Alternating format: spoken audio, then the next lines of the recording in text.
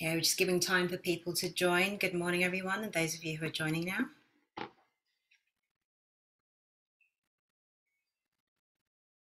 We'll just give it a minute or two more before we get started.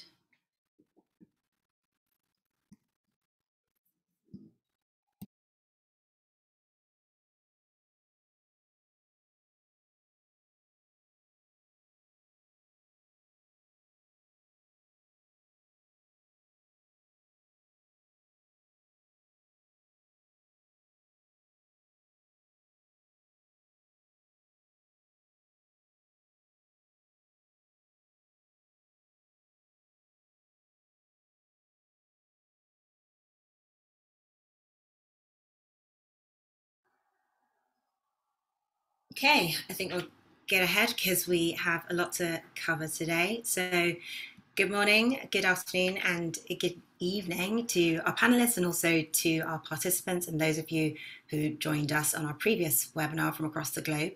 And I'd like to thank those of you who were part of the Instagram Live who have just moved over to join us here for the hour and a half long webinar. So on behalf of the Programme in Global Surgery and Social Change, I'd like to thank our supporting hosts, the Africa CDC, World Orthopaedic UK, Brigham and Women's, Mass General Brigham, and the Gillian Rennie Stepping Strong Foundation. Thank you all for supporting this really important and timely webinar, given it is 2 days after World Mental Health Day. So this webinar really will be focusing on the mental health component to sustaining a trauma injury. Typically, when we see a physical wound or an injury that has occurred, our focus tends to be on that rather than the actual other sequelae that occur during the time of sustaining an injury. We'd like to really draw on the practical tools that one should adopt as an individual, but also as a provider. We want to understand more about what it means to suffer with mental health and also to actually grow from it as well. Here are some topics that we will discuss through this webinar, but first off, we'll start off with this framing talk just to really give you a sense of what we are trying to achieve over the next hour and a half. So we'll talk a little bit about the webinar series, what the trauma burden is, what our learning objectives are, the topics that we'll cover, and who our panelists are today. So in May, we had our road traffic injury webinar, which went incredibly well. We spoke about the different components of a trauma system, from prevention to definitive trauma care. It was a really insightful webinar which drew a wide audience, varying from providers to patients and just a lay audience. We really wanted to listen to those who attended, and some of the asks were for us to speak on two specific other topics, one being mental health and the other being gun violence. So we wanted to really understand a little bit more about the ask and how we should frame the setting, the webinar for today. Partly we had people sharing what their symptoms were, and this really allowed us to think about developing this three-part series and what this essential webinar would be like today. So in terms of what we hope to understand through actually running this webinar today is for people to understand that trauma is really a public health crisis. It affects us predominantly across the globe, but mainly in low to middle income countries. And we know that 90% of the deaths that occur due to trauma occur in this region. And 96% of the morbidities also occur in this region as well. The number of people who end up with injuries that are non-fatal has been defined as around 20 to 50 million people per year. The manifestations of this, as we know, can be physical, but there also can be mental, and other consequences can be catastrophic financial. Our job as providers, policymakers, even researchers, is to try and mitigate these secondary effects and to recognise what they are and offer timely treatment. Focusing on mental health, we think about the patient, but we also need to think about the provider as well in this setting. So our learning objectives for today are three. One is to try and inform our audience on the complexities of mental health in relation to sustaining a traumatic injury. We will attempt to introduce what the trauma-informed care model is, and in the context of the survivor and also a healthcare provider, and also offer some practical tools in the form of psychological first aid to try and address some of these mental health challenges that may occur and how this actually intersects with physical injury. So first off, we'll hear from Jessica Mondolo, who is a trauma survivor from the first Haiti earthquake in 2010. Jessica is a law student. She is also has a degree in hotelier and tourism management and has her own company. She's a CEO of JM Unlimited. She will talk on her journey as a trauma survivor, the events that she experienced, the symptoms that she had, and how she's managed to overcome. Professor Soraya Sadat will talk on the mental health sequelae of traumatic injuries. Dr. Sadat is a distinguished professor of psychiatry and executive head of the Department of Psychiatry at Stellenbosch University in Cape Town in South Africa. She also holds a South Africa Research Chair in the Post-Traumatic Stress Disorders and is a director of the South Africa Medical Research Council Unit on the genomic of brain injuries. And she has over 20 years experience of clinical and research experience in the field of traumatic stress and anxiety. Dr. Nomi Levy-Kerrick is an assistant professor of psychiatry in the Department of Psychiatry at Harvard Medical School and specializes in psychiatric consultation in medical settings and developing programs to bring a trauma-informed perspective across care domains. She is also the Associate Vice Chair of the Ambulatory Service at the Brigham Health and co-chair of the Mass General Brigham Trauma Informed Care Initiative. Dr. Levy-Kerrick will speak on the actual approach, trauma-informed care model to survivors of physical injury, the what, the why, and the how. And Nadia Ramond will speak on the 6 principles of trauma-informed care. So Nadia Ramond is a regional nurse director at the Southern Jamaica Plain Brigham and Women's Hospital, a community health centre that delivers care to more than 10,000 patients in the surrounding community. Nadia is a PhD candidate and has an extensive experience in global health, nursing, and critical care nursing. Nadia was integral in the Haiti earthquake response from a psychological perspective.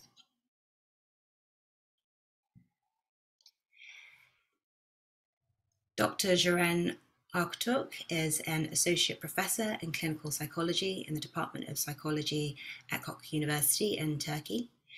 She received a PhD in clinical psychology from Vrije University and was a postdoctoral fellow in the social medicine at the Faculty of Medicine in University of Amsterdam.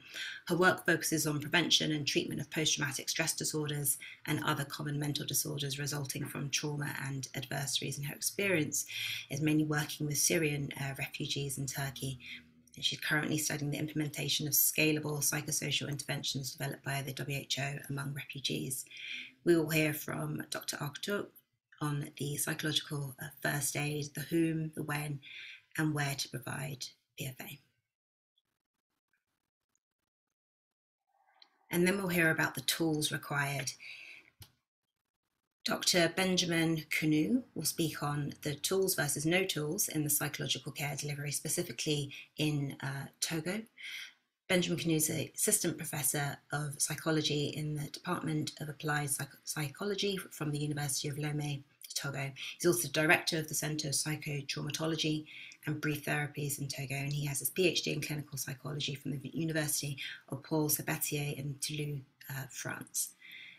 And finally, we'll hear from our co-moderator, Professor Eric Bouy, who's a PhD in psychiatry, a professor of psychiatry at the University of Caen Normandy, and an adjunct investigator at the Mass General Hospital in Boston. And he serves in different leadership roles in his capacity as Harvard Medical School faculty and has been for the past 10 years. His specialist area include treatment of anxiety, stress-related conditions, and which include PTSD and complicated grief.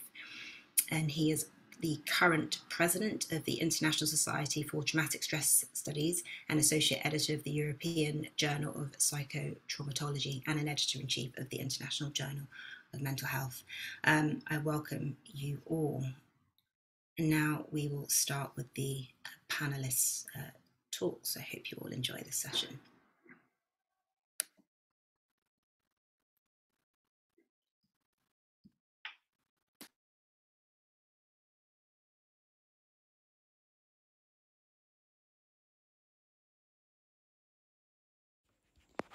My name is Jessica Mondelus. I'm 26 years old. I'm a survivor of the earthquake of January 12, 2010 in Haiti. I'm going to share my experience during and after the earthquake. The earthquake happened while I was home. I was 15 years old. I don't remember what happened, but I had found myself on the hospital ground, and my family found me days later on Friday 15. That date is also my mother's birthday. During my hospitalization, the doctor had to remove my left ear. I didn't realize they would be able to reconstruct it later. I didn't know what was happening. All I understood was they had to remove my left ear. 6 months and 4 surgeries later, I had to go back to school. I had to try to have a normal life, knowing it would never be the same again.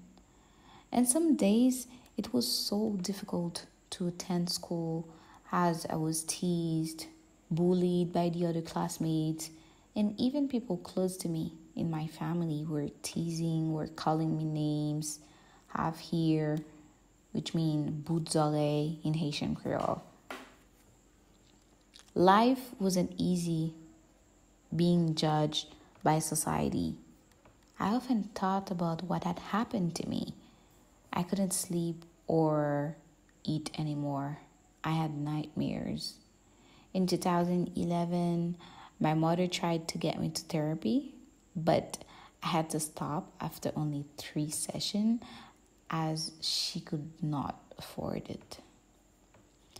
I spent many years from 2010 to 2018 wearing wigs or scarves to hide the major scars on my forehead, my scalp, and my left ear.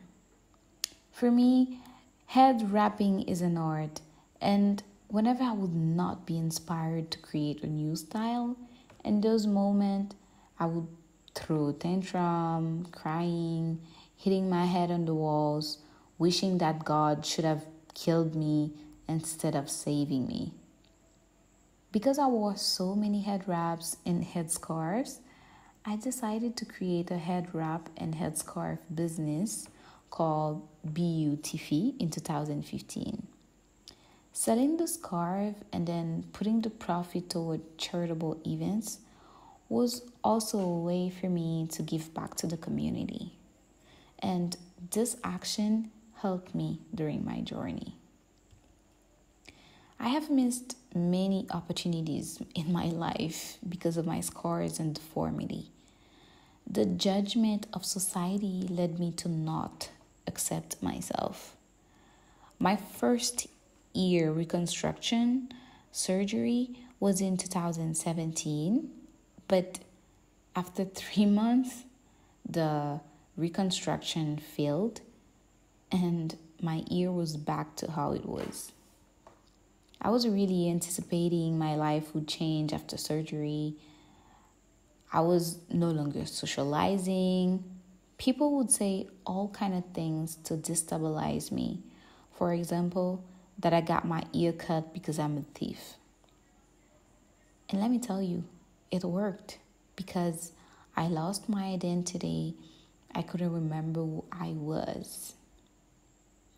In 2018, I had my second procedure, but this time my family explicitly said they wouldn't stand by my side because they were scared that it would be fatal, that I could die.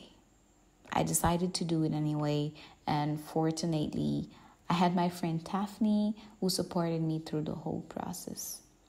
And the surgery was a success. A few months post surgery, I was graduating college where I studied hotel and tourism management. It was the first time that I was going to show my scars in public without trying to hide them under a scarf. I had a haircut, which I thought was beautiful, but I still wondered what people would think of me. People started asking questions about when and where I got into this accident. I remember that I was crying while walking down the aisle. But when I laid eyes on my mother, seeing her reminded me of the support she has given me, the strength in me, how much she loves me, and how often she tells me that I'm pretty anyway. On my graduation day, I decided to accept myself and show my scars and kept on doing it over and over again. This is when I finally realized that it was never about what people would think of me. I was the problem. I couldn't accept myself, so people would never accept me either. As you can see here, my ear looks almost normal. I have now spent years not wearing head tie. It was hard at first, but now I feel pretty. It wasn't easy, but I learned to love myself. I have to say the doctors play a big part in my healing process, sometimes playing the role of psychologist. I wasn't assisted by a formal psychologist. I believe that if I had been able to find psychological help from the beginning, it would have been less difficult. My mother couldn't afford one, or I couldn't find one for free. From 2010 to 2018, I spent 8 years hiding my true self and my emotions.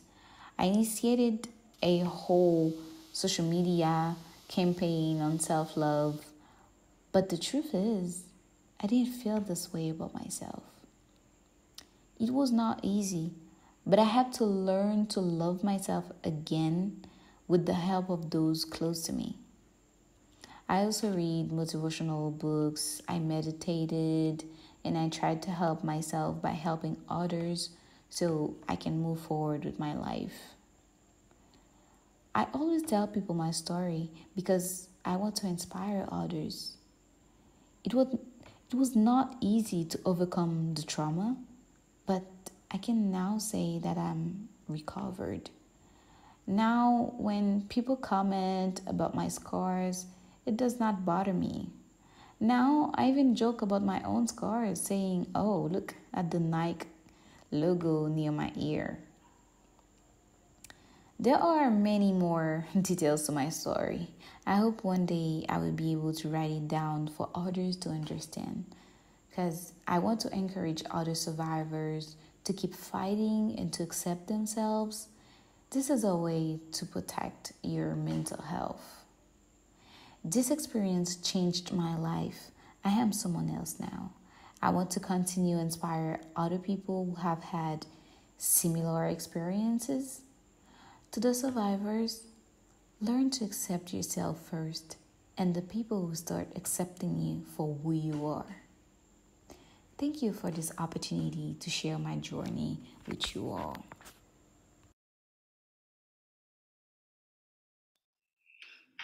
Thank you, Jessica. And as quite rightly said in the chat, that was very moving and touching. Thank you for being so honest and open with your story. And that was narrated by Tiana Jean Pierre, who's one of our PGSSE fellows, RAs. Thank you very much for doing so. Okay, so next we'll hear from Dr. Soraya Sadat, who will give us the talk on the mental health Sequili. Thank you.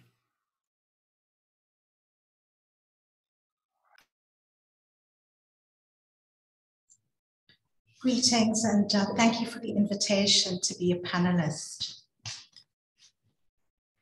As Michelle has indicated in her introductory statement, trauma constitutes a major public health burden. Apologies, I'm just struggling to advance my slides. So it constitutes a major public health burden.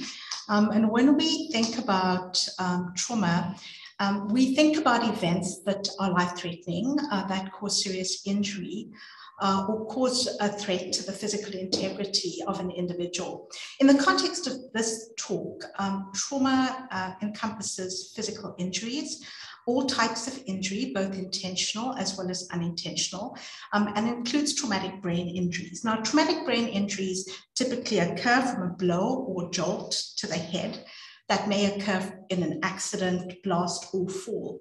Often people refer to traumatic brain injuries by referring to the symptoms that occur following a traumatic brain injury. Actually, a TBI is the injury itself, not the symptoms. And a TBI is basically the same thing as a concussion in lay terms. So why is trauma a major public health burden?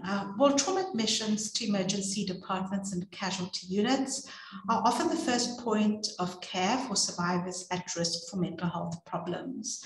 And traumatic injuries result in serious physical and mental health sequelae. And this is a common occurrence.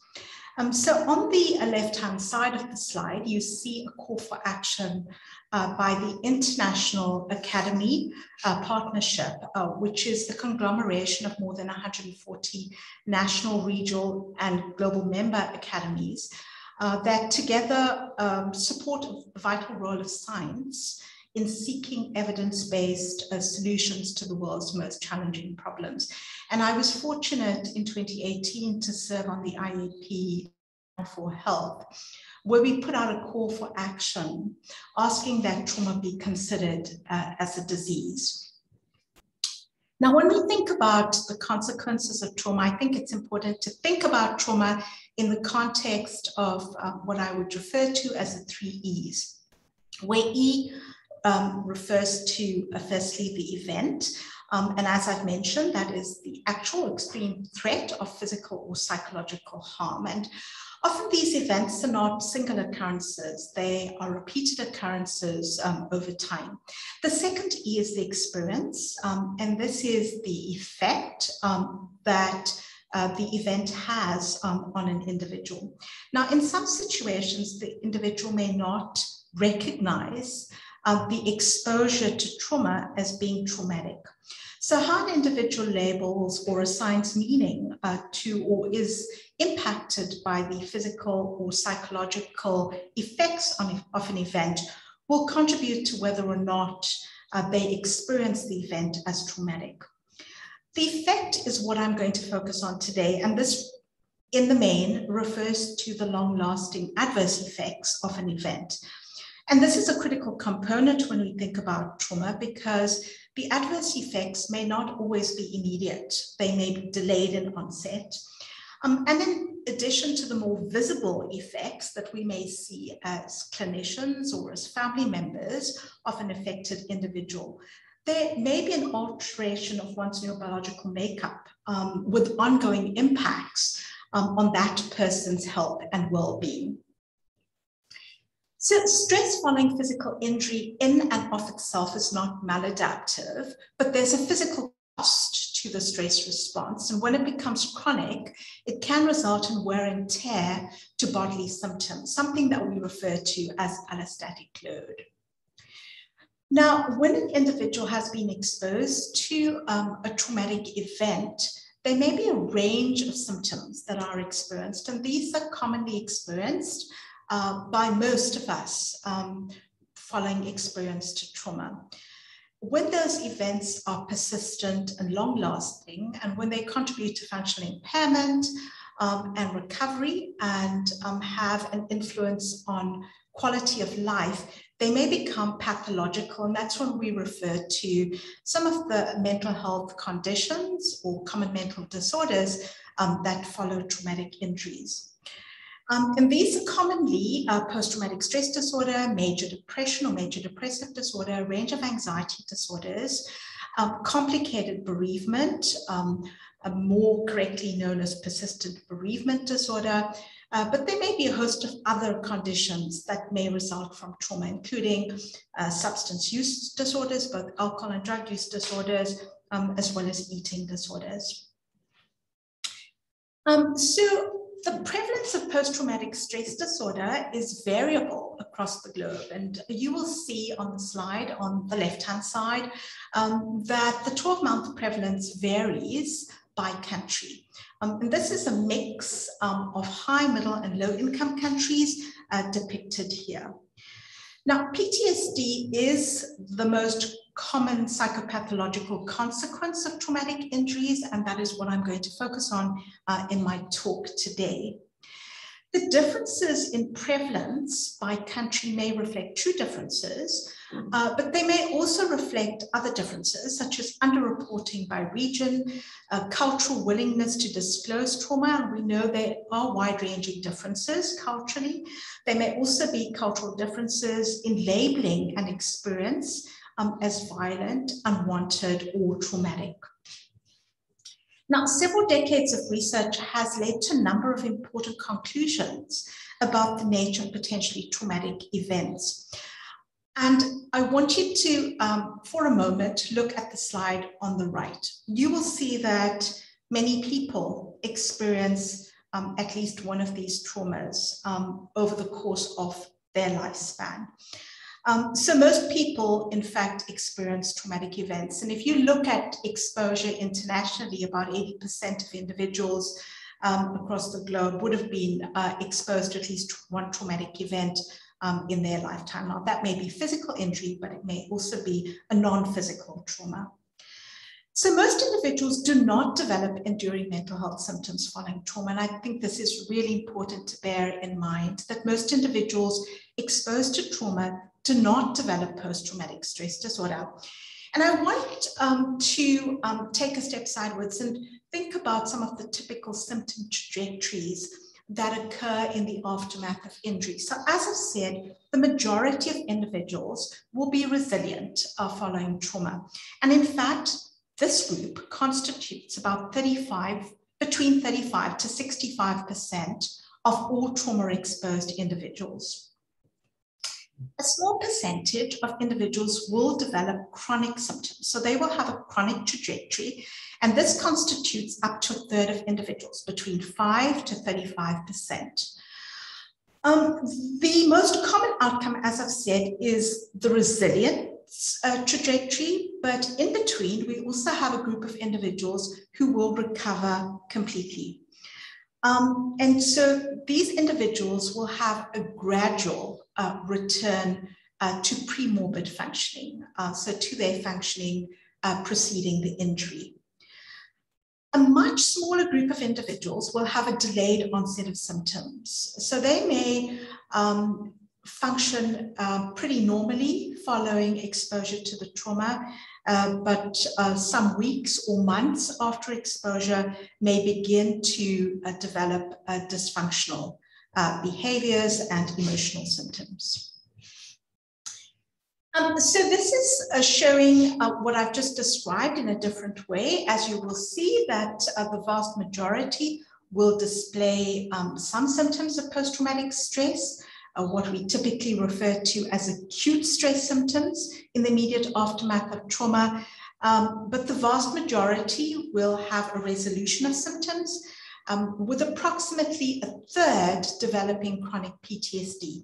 So those individuals who continue to manifest symptoms 1 month after exposure to trauma, of those individuals, about a third who meet criteria for post-traumatic stress disorder will have chronic symptoms. And this is why, even though there is this paradox between trauma exposure and those who develop PTSD, it is particularly important as clinicians that we focus on this group, because essentially we want to prevent this trajectory in as much as we can. So then I just want to highlight the diagnostic criteria for post-traumatic stress disorder. As I said, following traumatic exposure, individuals may display symptoms of acute stress.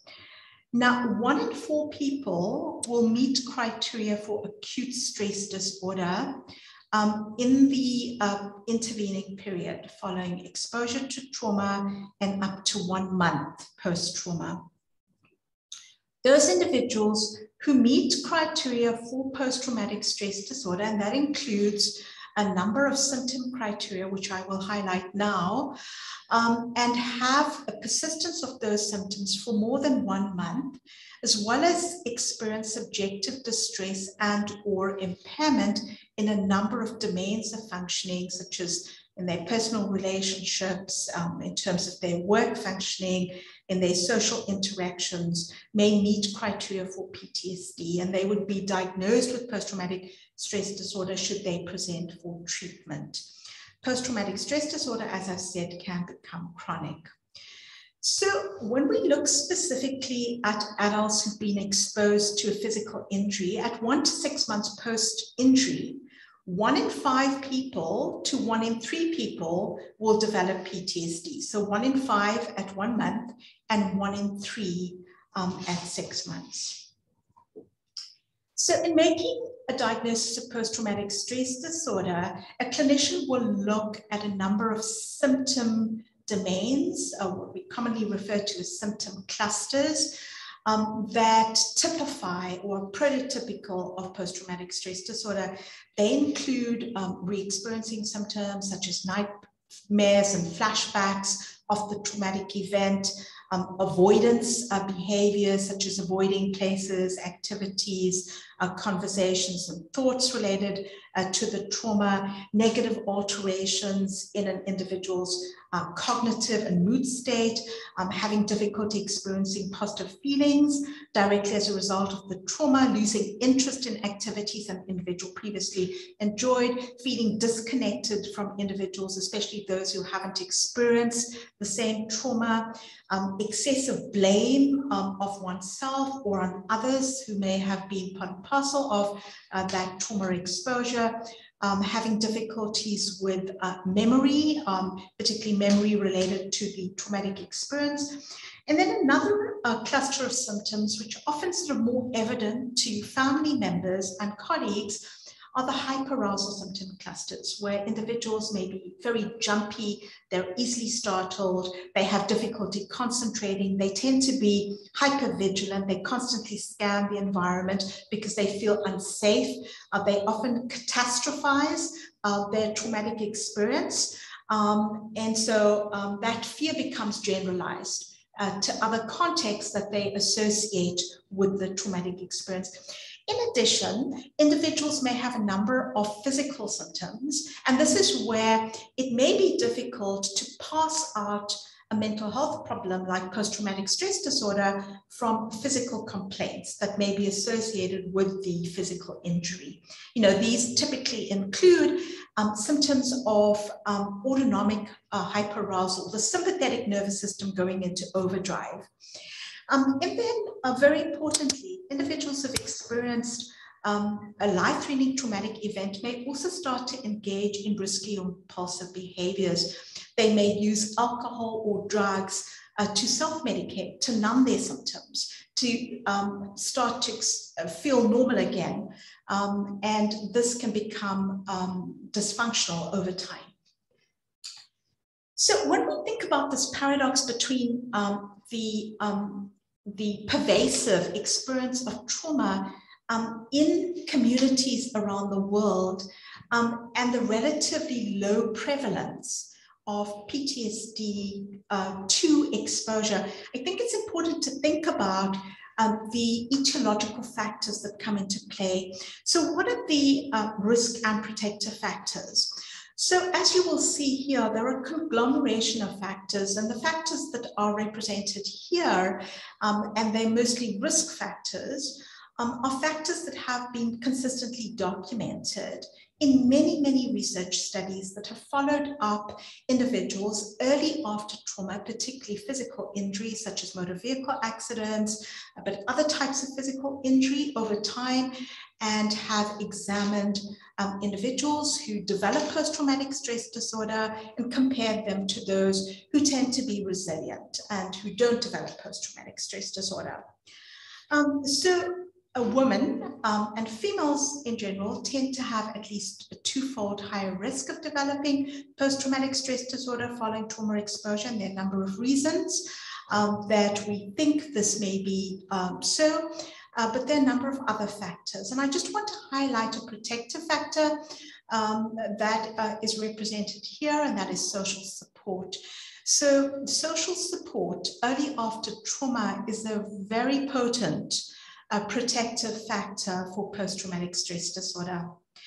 I want to mention, in the context of physical injury, a risk factor for post-traumatic stress disorder, but also other adverse mental health outcomes, and one that can be attended to, especially in emergency casualty units or during acute admissions following injury, and that is persistent pain and other physical health problems that may directly emanate from the injury. So in rounding up my talk, I want to say that there are a number of trauma-specific interventions, and I also want to differentiate trauma-specific interventions from trauma-informed approaches to care, which will be covered by another panelist today. So when I speak of trauma-specific interventions, I'm referring to those interventions that have been shown to be safe and effective, both early after trauma, but also in individuals who have developed post-traumatic stress disorder and may have chronic post-traumatic stress disorder. So with regards to early interventions, and these are interventions that can be applied within several weeks of the trauma to within the first month of trauma, early cognitive behavioral interventions have been shown to significantly reduce the prevalence of post-traumatic stress disorder. They can also reduce the incidence of post-traumatic stress disorder in those who may have acute stress disorder, but who don't yet meet criteria for post-traumatic stress disorder. In adults who have already developed post-traumatic stress disorder, there are a number of first-line treatments. So first-line treatments refer to the treatments that have the best evidence for both efficacy as well as tolerability. And the psychological therapies that we apply in individuals with post-traumatic stress disorder, adults specifically, are cognitive behavior therapy that has a trauma focus, and other types of cognitive and behavioral interventions that have also been shown to be very effective include cognitive processing therapy, cognitive therapy, EMDR or eye movement desensitization and reprocessing, and prolonged exposure. There are also pharmacological therapies that can be administered in individuals who have post-traumatic stress disorder that have also been shown to be very safe and effective. And the first line medication therapies are selective serotonin reuptake inhibitors and serotonin norepinephrine reuptake inhibitors. I want to end off by saying that any intervention that is administered to an adult with post-traumatic stress disorder needs to be embedded within a trauma-informed approach. I also want to say that many of these interventions are not necessarily available in low and middle income countries. As has been pointed out, there is a large treatment gap. In fact, 90% of individuals with common mental disorders in low and middle income countries don't have access to these treatments. But these treatments have been shown to be effectively delivered by non-specialist providers. So these may be nurses or community health workers who are not psychiatrists or clinical psychologists. And they can deliver the interventions through task sharing and through close supervision. And in fact, non-specialist providers have been shown to be far more effective than just the administration of usual care in these settings. Thank you very much for your attention. Thank you very much, Dr. Sidat, for giving a highly informative talk. You really did bridge very nicely to the trauma-informed care, but also gave us details for both high income and the low income setting as well. Thank you. Okay, so now we'll move on to Dr. Naomi Levitt-Carrick. You should be able to share screen. Thank you.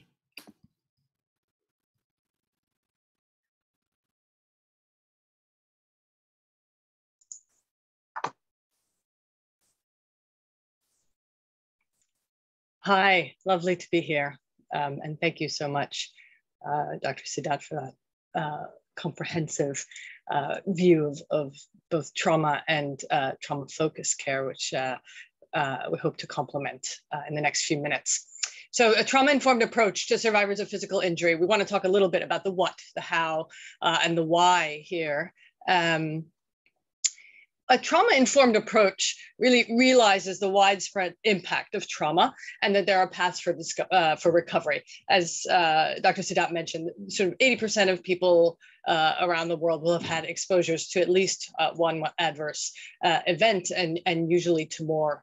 And we know that there's actually a dose-response relationship even between the number of childhood events, childhood adversity, and the long-term physical and mental health impacts, which is kind of offers a potential understanding of vulnerabilities and resiliences as well.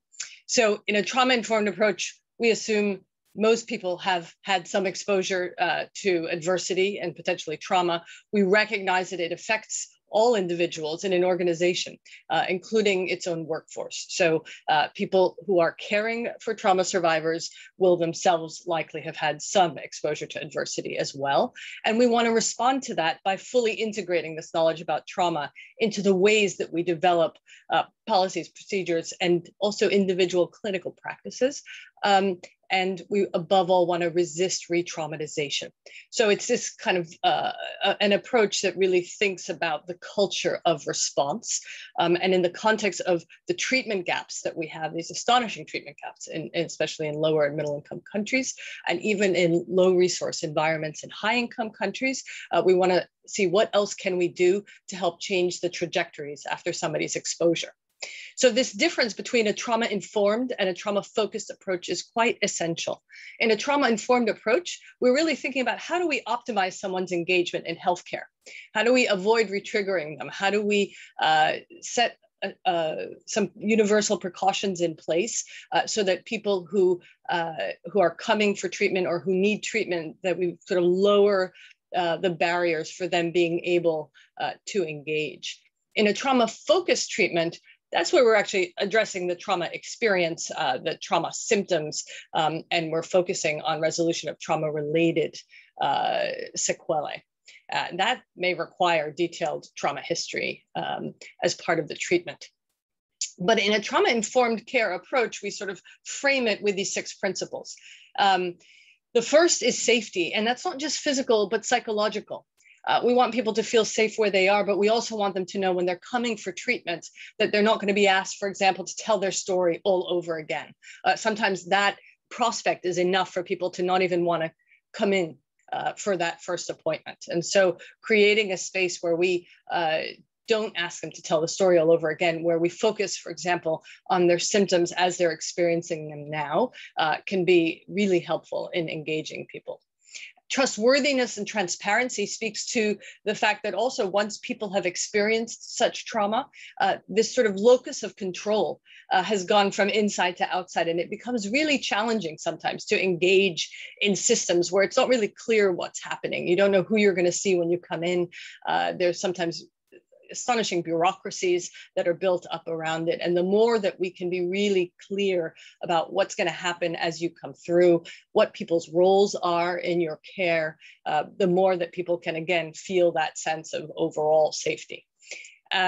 collaboration and mutuality really speaks to this idea that people have a lot of understanding and information about themselves. And we want treatments to sort of come to engage each individual in values that they hold as well, and that we'll get there. We may have different priorities as clinicians sometimes going in than the patient will. We want to find middle ground so that we move together. And we want people to really feel like they have a voice that they can exercise in that process.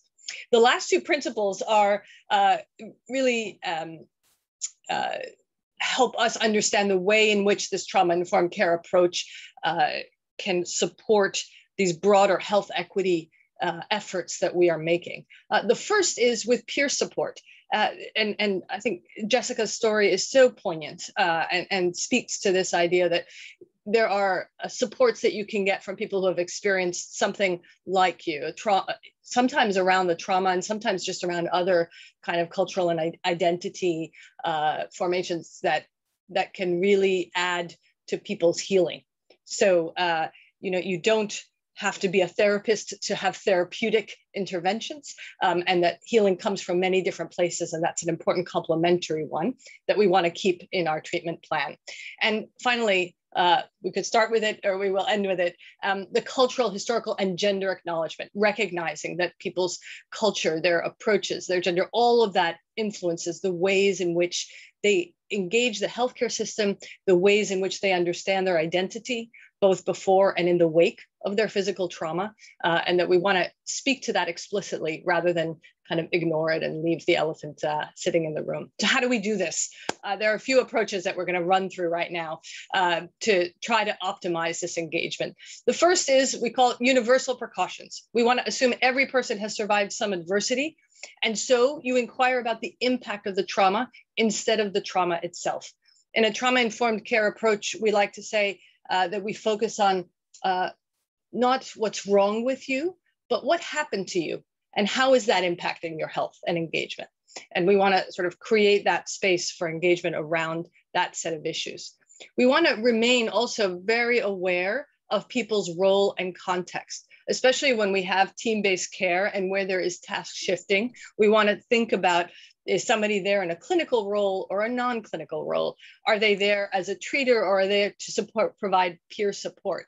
And where along that health system are they? Because the kinds of questions they need, the kind of information that they need to be effective in their role is going to be quite different. And we don't need to ask people over and over again, for example, for details about their trauma history, for example, that are not going to help advance that component of their care.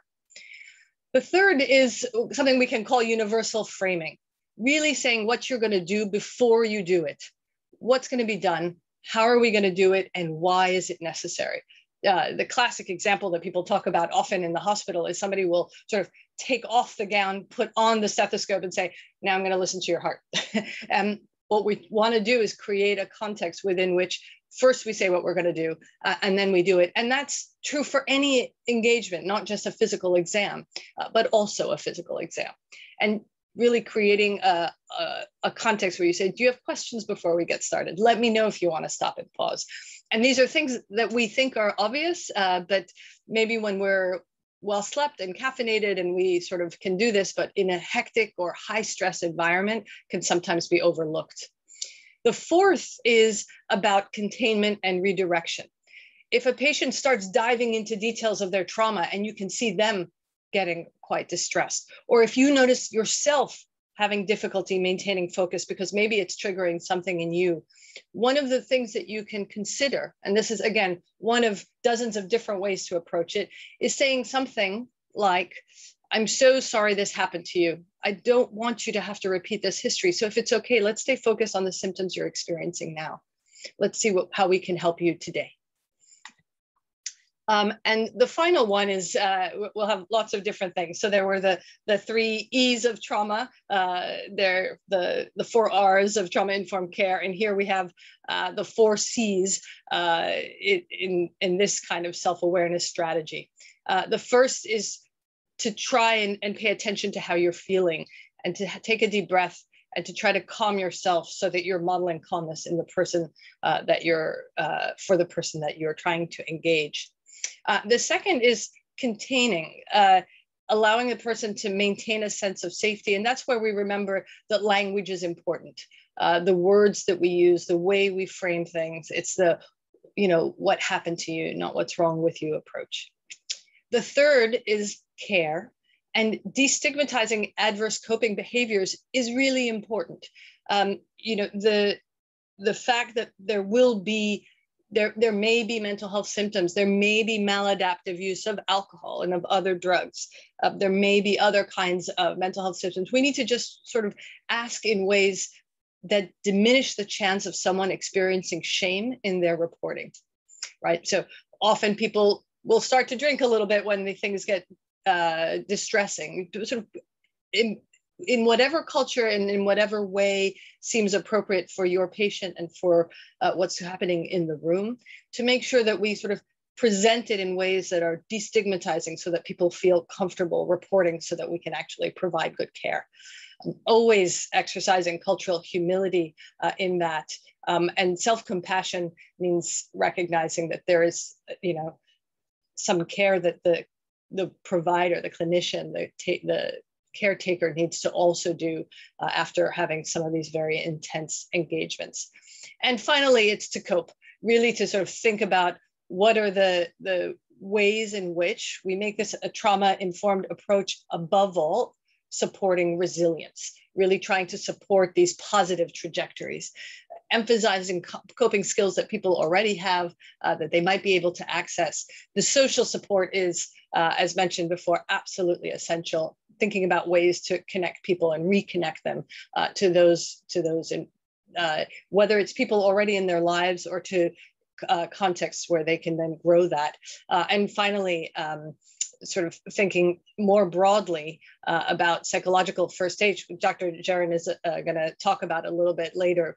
I'm just going to end with this image, sort of thinking about the ways in which trauma-informed care and this psychological first aid approach can really be complementary. Thank you so much. Thank you, Naomi. That was so informative, really offering some practical tools as well as understanding. You mentioned a few things regarding understanding task shifting and team-based approach. And I think that's really key, especially for some of our listeners who have been asking in the chat, how do we do this? We haven't been trained in this. Just offering the tools, I think, is really empowering people to feel that they are able to start treating patients from the outset, which I think is fantastic. So thank you very much for that. So next we're going to hear from Nadia Raymond. Thank you, Michelle. Thank you for the opportunity to be here among peers and share the clinician responder experience. Next slide, please. So based on the 6 guiding principles of a trauma-informed care approach, and using a trauma lens to our experience, it's not often the opportunity is bestowed on someone to contribute to the rescue and recovery. Emergency care and global health nursing is a passion of mine. As a critical care nurse, I was prepared. As a nurse leader, I was prepared. However, as a Haitian American clinician responder, I was not prepared. Looking back on my experience, I landed into a country that I belonged to and loved, yet no longer recognized. Growing up, I was sheltered from the reality of the barriers people face daily within a dysfunctional infrastructure. Walking in the Haitian State Hospital, the largest hospital at the time, our team of 3 assumed responsibility for a ward of 60 patients with minimal to no resources. The clinician colleagues that I was taking over for were broken, sobbing over things left missed or things left undone. I was so grateful for all they have achieved, yet wonder why they could not see it. Safety. As we started, I held my team back for a slight moment and requested to meet with the charge nurse first. Trust. I asked the following questions. What do you need? What is the most pressing thing I can assist with? The biggest need, what is it? She then shared that there was no one on nights to serve the patient. And our team of 3 honored that request and delivered care to 60 patients for a few weeks. Now to peer support. Our team assessed, assisted, implemented new structures. Yet we still had a haunting question that plagued us every day. Are we doing enough? Collaboration. We hired 3 patient family members to act as patient care assistant to assist with daily tasks. We made sure that an 89-year-old mother, grandmother, sister, friend died with dignity and not alone. We were the communication bridge for a son and a mother that hid the diagnosis of AIDS for years because of the stigma that was attached within the culture. We functioned without the technology that we were used to and that we needed, but yet did not have. Yet we still asked, did we do enough? I came back to the US with a sadness, a profound sadness that I had never experienced before. I felt like a stranger. I felt like I did not honor my nursing code of ethics. Mutuality, we are in this together. I learned to use emotional intelligence to cope, manage my feelings, and show up consistent at home and at work. I felt guilty talking about my journey when so many were suffering. I realized very quickly there was no outlet that I was aware of to unpack all these feelings. Finding a voice. I did not even know where to begin or what to say to help someone understand the storm that I was experiencing. What I did know is what I wanted to have, that I wanted to have a broader impact as a clinician provider. Cultural. Fast forward to March 2020, I was yet deployed again to the COVID ICU as a critical care nurse. It had been almost 5 years since I was a clinician at the bedside, providing direct patient care. Once more, I had my game face on, suppressed every feelings, concerns, or fear. The task at hand was much greater than me. Leaving the COVID ICU, once again, I felt the profound sadness. Wait a minute, I can't shake this feeling. Wait a minute. Oh, I recognize this feeling. In hindsight, I used the CDC 6 guiding principle unknowingly to cope in the moment and to support my Haitian colleagues and provide care through COVID. My experience during the earthquake was one that not only changed me, but changed the way I saw life and also learned to appreciate who I am and how I can contribute, not only to my Haitian colleagues, but to every patient that I encounter. I remember 1 to 2 days, I could see nurses coming out of their area to actually chat with us. Believe it or not, the charge nurse had lost everything in the earthquake and was living in the hospital. How do you support that? How do you hold their hands and carry them through their trauma while you're going through your own? And I have to say, again, in hindsight, when I saw the 6 guiding principle, it was a lit pathway to where I was and now to where I'm going. Thank you.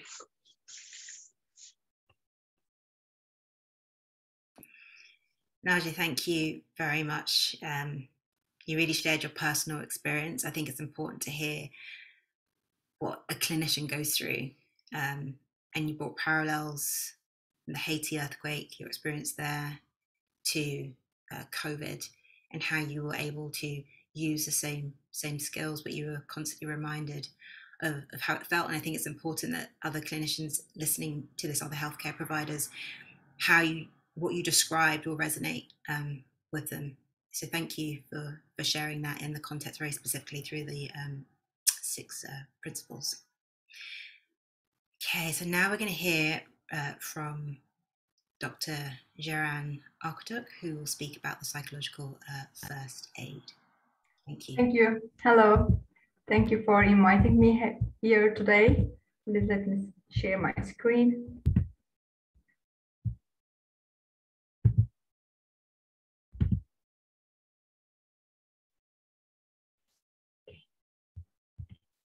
So, I will be talking about psychological first aid, and as a staff or member of our community, we can find ourselves in an emergency situation with individuals hurt in a traffic accident or a natural disaster.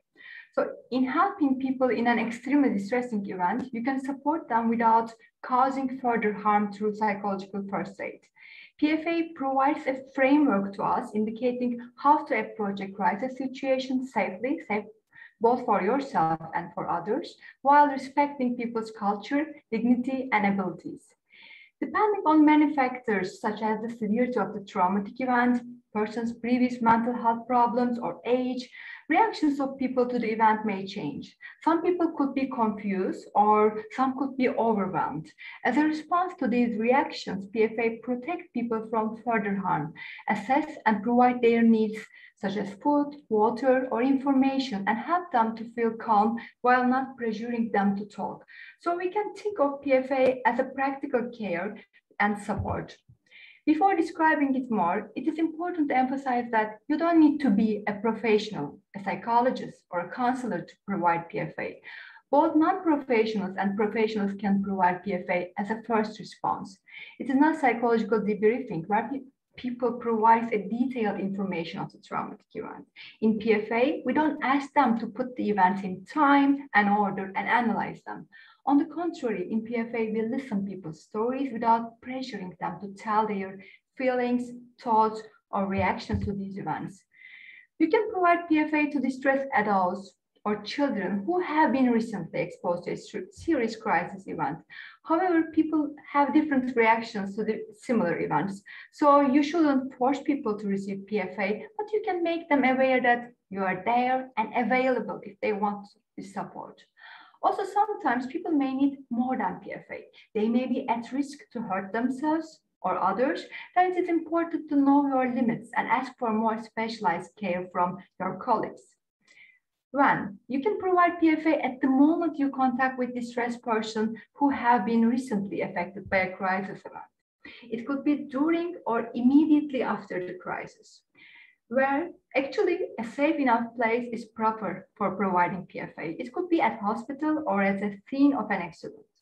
Besides safety, to provide privacy is also important, especially for people who expose the event, such as sexual violence. It is essential to arrange a private place where you can talk confidentiality and respect their dignity.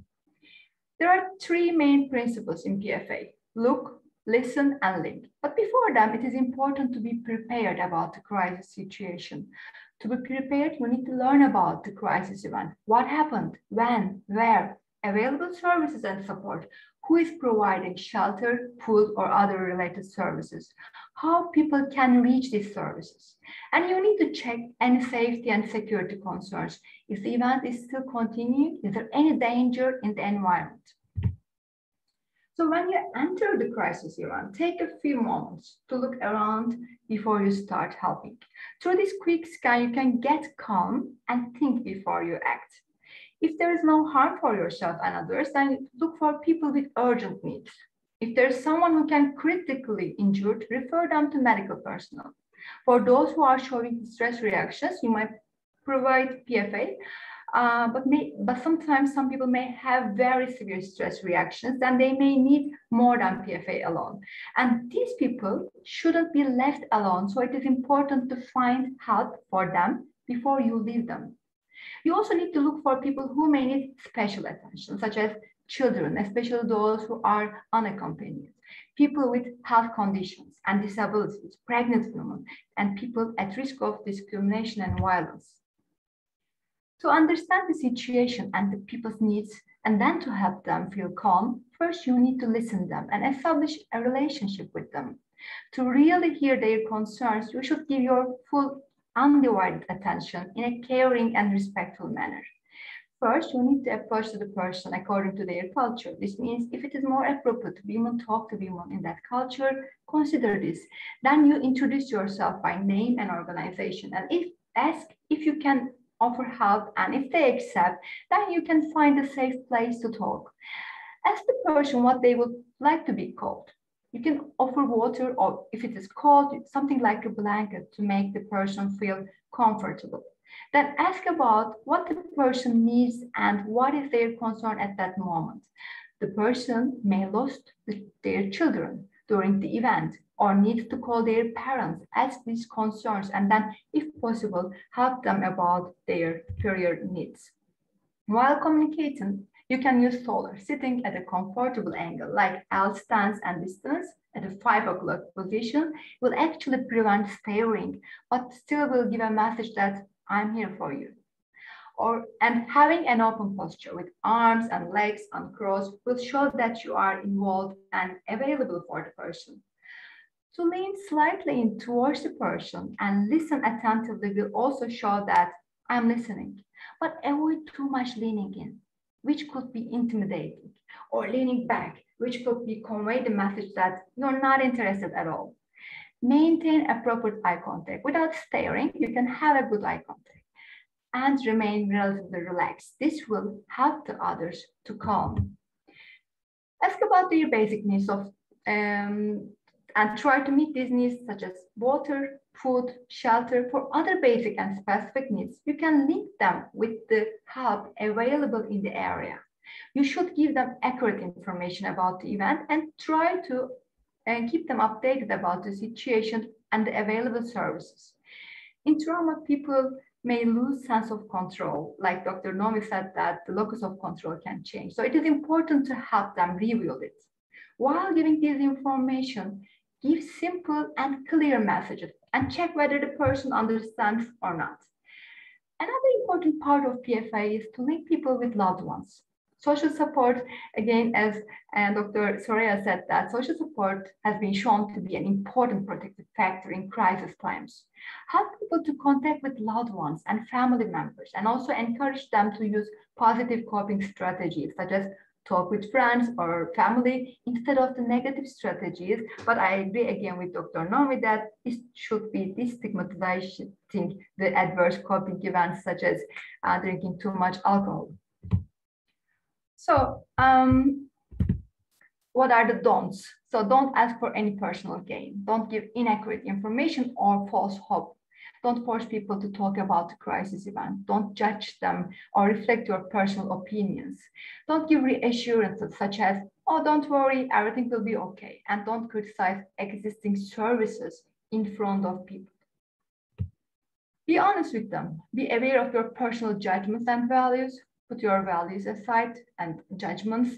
Respect their privacy. Consider their culture, age, and gender. Try to find a safe and private place to talk. Introduce yourself. Hello, my name is Ceren. I'm working with this organization. And use empathic listening.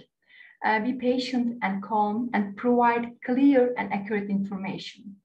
Be honest about the limits of your knowledge and skills.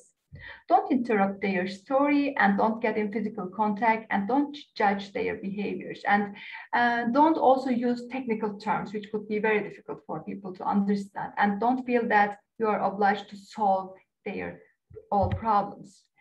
As a PFA provider, it is essential that you take care of yourself. Starting from the beginning, ask yourself whether you are ready to provide help. And during the event, check yourself and remember your limits. And if possible, work in a team or with a buddy and check each other.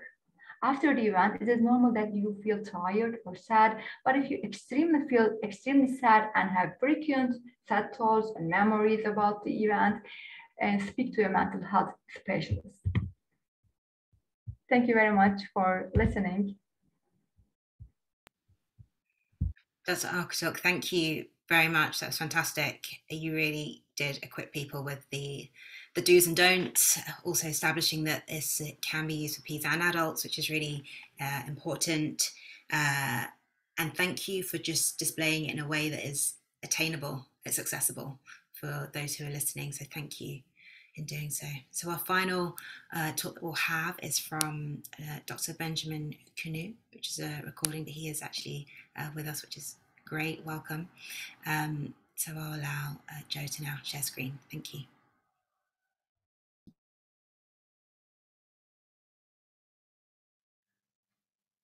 Hello, everybody.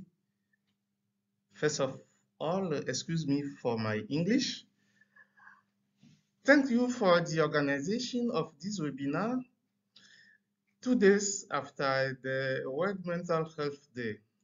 Special thanks to Michelle and Eric. I'm Benjamin Kunu, a psychologist in Togo, and I will share with you my practice concerning the use of tools or not in the psychological care delivery in Togo. This is the plan of my presentation. After introduction, I will give you 2 case studies and I will have conclusion. As introduction, I can say that psychotherapy with validated tools is successful for many mental health patients, but unfortunately, this is not possible for every patient due to many reasons. These reasons are cultural or lack of specialized therapists. For example, in Togo, a country of West Africa, we have for more than 7 million inhabitants, only 5 psychiatrists and 100 of clinical psychologists. So in this section, I will share with you 2 case studies. The first case study is about psychological care I've given with tools, and for the second case study, my intervention without using tool. First case study, it concerns Mr. A, 26 years. He was a refugee in Togo. He asked for a psychological care as his doctor advised him. I received him the first time 6 months after his arrival in Togo. He had irritability, impulsiveness, difficulty and inability to manage his emotions, insomnia, and others. He had also urinary incontinence, a consequence of a torture he suffered in prison in his country. Moreover, with the physical violence and beatings he suffered in prison, he permanently lost the use of his left eye, unfortunately. He came to Togo 3 months after the torture and physical violence. The doctor gave him medicines. In my practice, I use mainly CBT to give him psychological care. After clinical assessment interviews, I returned PTSD, depression, and dissociation with Mr. A. I have used 3 tools during the psychotherapy interventions: AS, PCLS, and BDI in its short version. Assessments were used at 3 times: at the beginning, during, and at the end of my intervention. Cognitive task, behavioral approach, and hypnosis were used. In this slide, we see that scores were high at the beginning, but they were low at the end of the therapy. I think that the use of tools helped me to give a better intervention. It also helped Mr. A to be more compliant. For example, he respected all the sessions and did all the home tasks I asked him to do. At the end of the follow-up, The main wish of Mr. A is to have a job in Togo or to move Africa for a Western country. This is the end of the first case study. Second case study. It's concerning Mr. B, 55 years. He was married and had 7 children. He was anxious, had insomnia, constipation, and many somatic complaints. A year before he came for me, he was a victim of an armed robbery with an injury and a bullet that would have remained in his right foot.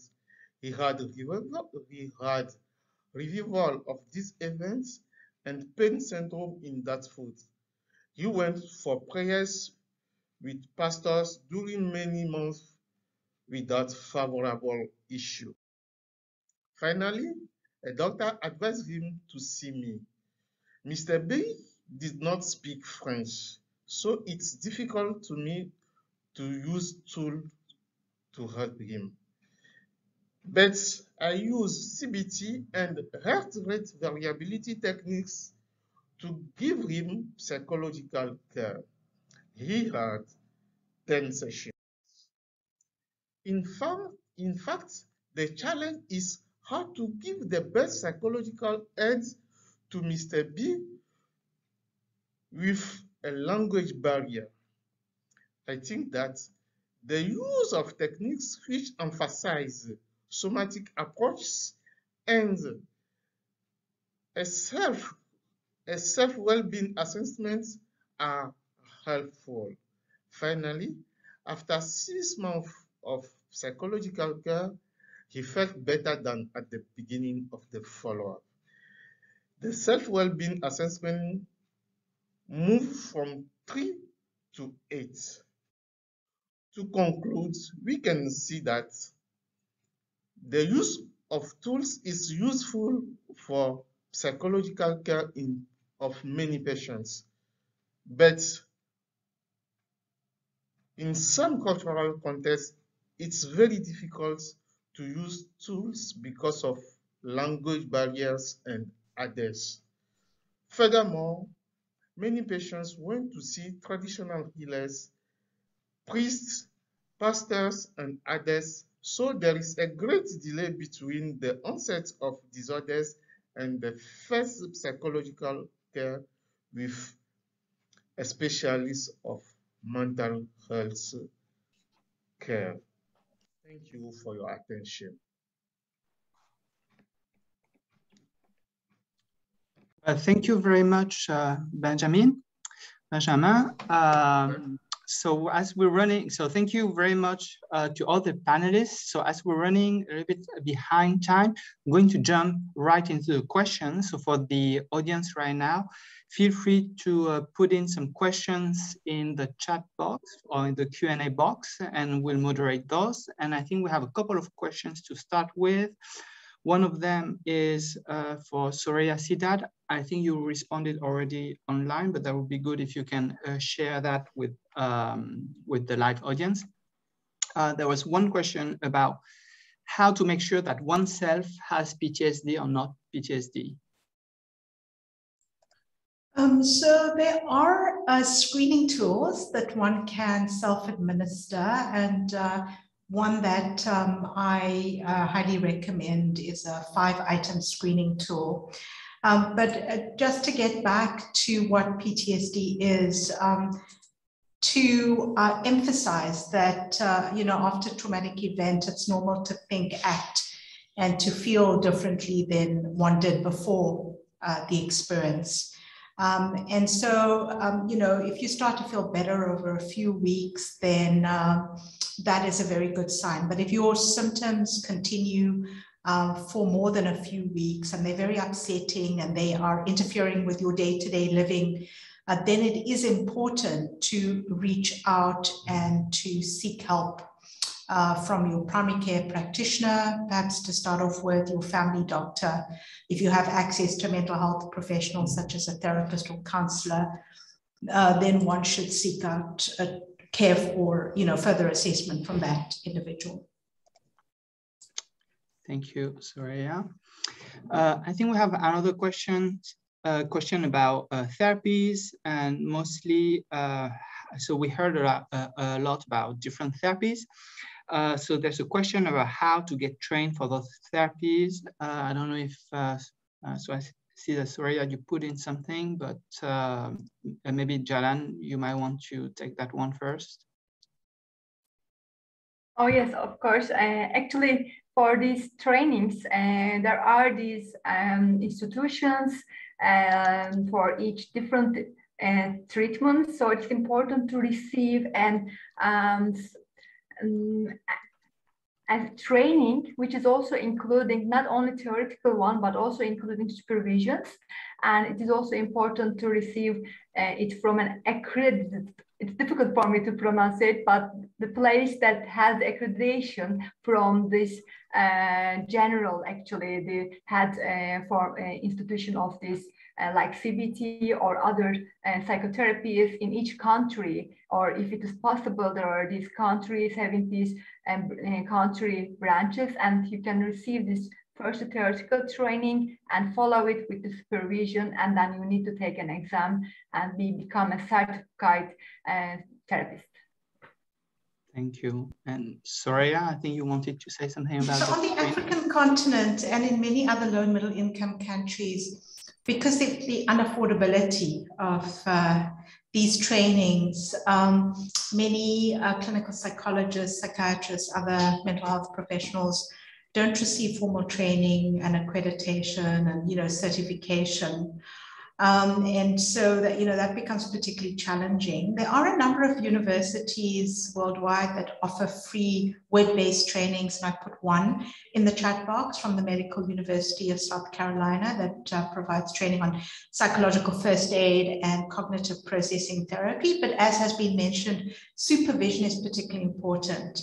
So clinical psychologists in South Africa typically receive training in cognitive behavior therapy for PTSD and other, mental disorders, prolonged exposure therapy, and they're not formally accredited, but they're able to administer these interventions. So it is a challenge. I think, the unaffordability of treatment makes it very difficult to reach out to an accredited institute like, the Beck Institute or other very kind of eminent organizations that offer these trainings. Thank you, Soraya. And I think I would really also add that another barrier to training is language. So we're all here, we all speak, or at least understand English, but there's lots of places, and I mean, even in France, most people wouldn't understand the training in English. So we have other types of barriers. So there's still work to be done here. I think there might be another question here, a more general question. How would you frame, maybe for the whole panel, how would you frame the difference or the integration between the trauma-informed care and PFA? How can they relate? Or yeah, maybe if someone wants to take that one. I can start, and then Dr. John, please pop in. So I think there's two parts to this. One is that I think the core actions of psychological first aid align very much with the trauma-informed care. So thinking about safety, thinking about collaboration, thinking about peer support and social supports, thinking about not re-triggering and traumatizing, but really thinking about what are the positive coping mechanisms that we can offer. And sometimes those are material, really like food and drink and shelter and safety, thinking about that first. The other piece of it is that we have often thought about going to a medical setting as a place that's safe, but many people don't experience it that way. And so I think another component to understand is that people can have trauma within the medical setting itself and can experience coming into care as traumatic or potentially traumatic. So that psychological first aid we often think of in the wake of a big disaster, but the internal experience of some people coming in for their own medical treatment can feel that way. And so there's a lot of parallel utility and application of these psychological first aid principles within this trauma-informed approach. Thank you very much. So Michelle, I think we're running out of time. I don't know if there's any last question before we move to closing remarks. Yeah, absolutely. There are some great questions in the chat. I'm not sure which one to pick, to be honest, but I think maybe one last question, Lael Munguro. So she talks essentially about there not being the availability of mental health care specialists, and many of the panelists have alluded to this already. Which members of the trauma care team are best to start helping people needing mental care? And I think that's a really important question, as I've learned through working with you all on this, that it starts from the moment the patient arrives in the emergency room. So I wonder whether who would want to take that. Maybe Nadia, as a critical care nurse specialist, this is a good place for you to really jump in and share your wisdom with us. Yes, thank you. And Michelle, you said it right, is as soon as the patient start, when you're giving holistic care, is one of the things you have to keep in your privy. Now, with that said, although not every frontliner or every provider necessarily is in the mental health piece, but keeping that in mind and keeping yourself informed and updated of where your resources are and what are the key things that you can integrate in your practice to help the patient or the colleagues or family members in the moment. You know, as I listen to our team talk about the different trainings, that is oftentimes the best way to go.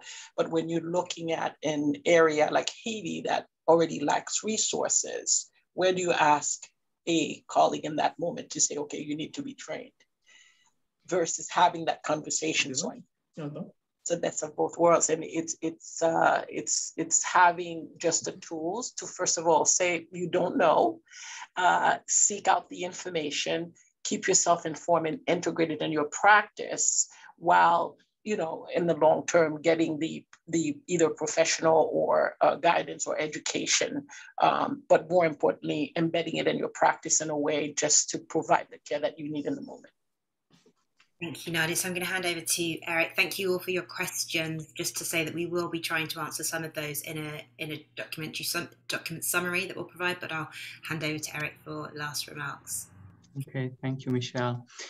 Well, so I would like to end by thanking everyone for the wonderful presentation, the panelists for the willingness to share their personal experience, their expertise with us today. I'd like to thank the audience for taking the time to attend this very important topic.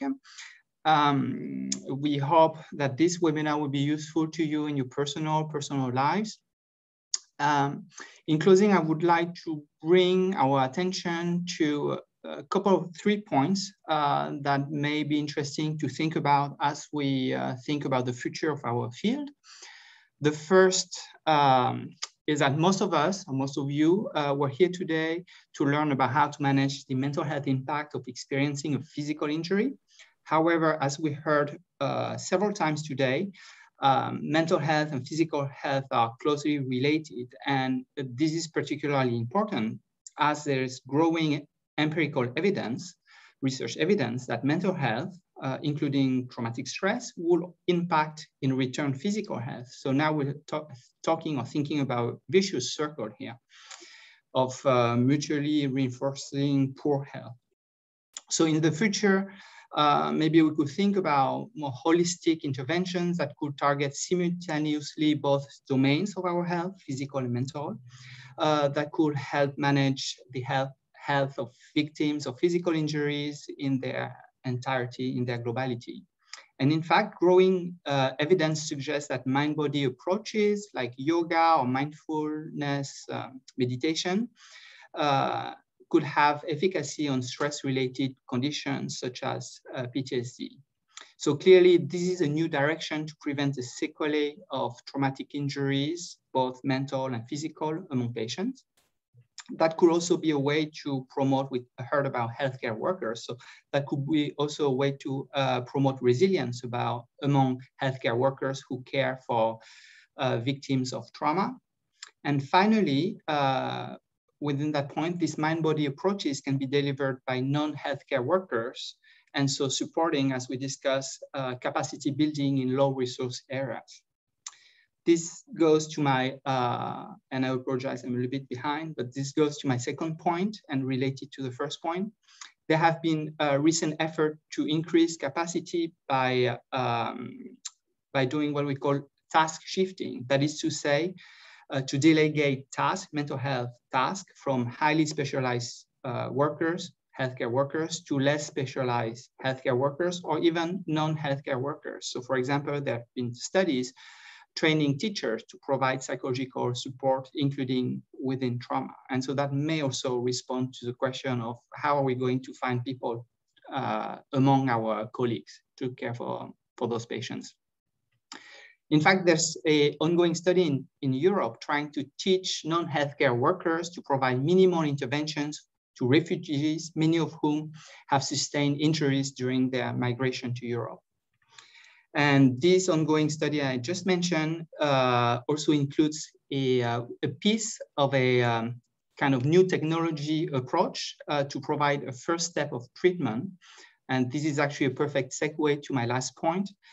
Our other promising approach to consider in the future could be to provide mental health support at the bedside right away, as soon as possible, using new technology, obviously when available. And in particular, certain components of the intervention we discussed today have been adapted for smartphone delivery, either through a person or through something automatic. That will also be a nice way to overcome the language barriers, as we could adapt things, translate things, or even have people remote from other places connect and provide care. And I think that's pretty much it for me. Thank you again all for your attention, for attending. We do wish you a wonderful rest of your day, night, afternoon, evening, wherever you are today. Thank you again, everyone. Thank you all. Please see the bit.ly link and the QR code. It's also going to be shared in the link in the chat as well.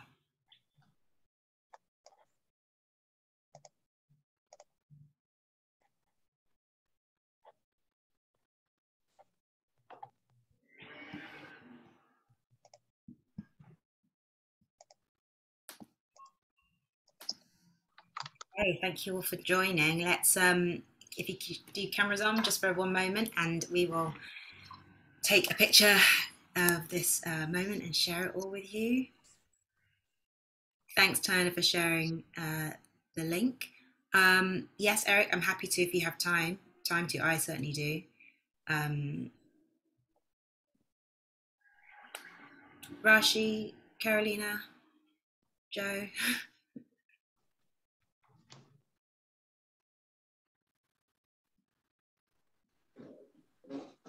Okay. Ready? There you go. Done. Thank you all. So the panelists are leaving. I know some of you have appointments.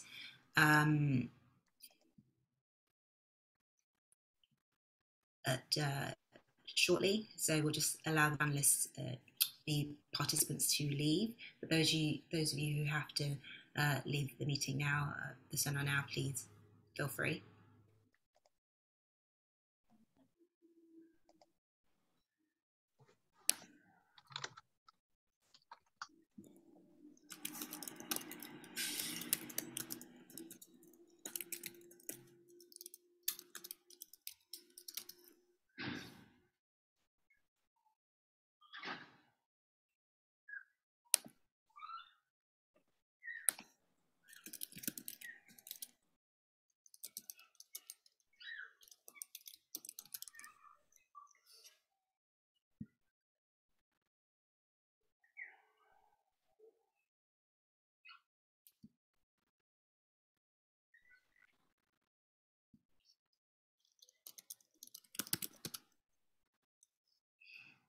Yes.